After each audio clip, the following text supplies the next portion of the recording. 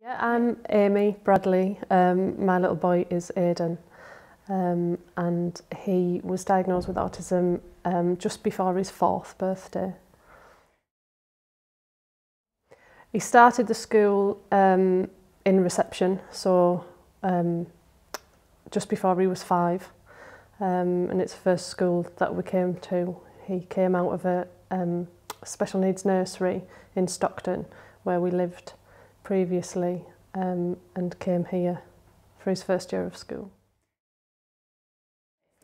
Well, to be honest, we'd lived in Stockton and none of those schools that were available to us were appropriate for Aidan's needs, we didn't think.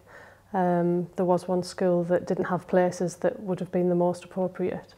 And when we came to the conclusion that there weren't any, and they came back to us and said, have you thought about the North East Autism Society School, which we'd never ever heard of.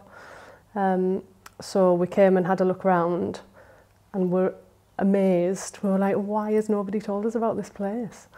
So yeah, it was just, we were desperate to get him in here as soon as we saw it. There's been a massive, massive improvement in everything across the board, really.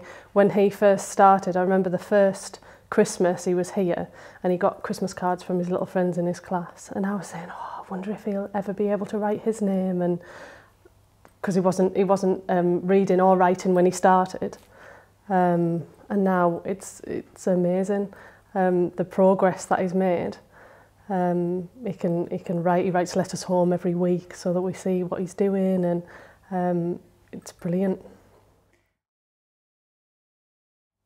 Oh, so many proud moments, because even I think as a parent of a child with autism, there's so many proud moments, because the things that other people would class to be small things that they either overcome or that they do is a big achievement to us. So kind of when he first stayed for a school dinner, that was a massive achievement, because you know his what he eats is really limited at home, but he will do other things at school.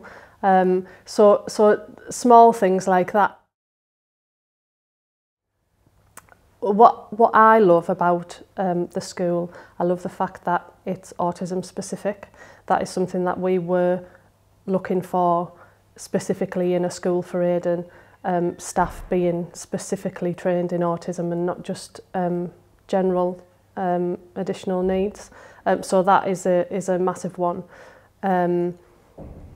But also the fact that the class sizes are small, so that the children can get the individual plan that they need. Also, it's very student-centred, so whatever they need, they kind of change things around to be able to give them that. They're really supportive to us as parents.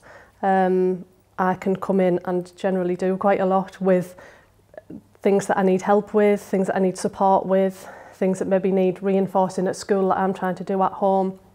And the teaching assistants and the staff are so open to doing that and to helping with that. It really makes life easier. But for autism in general, it's so important because they're all so different. They might be under the same umbrella, but each child is so different, and I've seen that come into the school and bringing Aidan and picking him up each day and seeing all the different students that are at school. And it's just I guess that's why it's called a spectrum, but it's just so vast.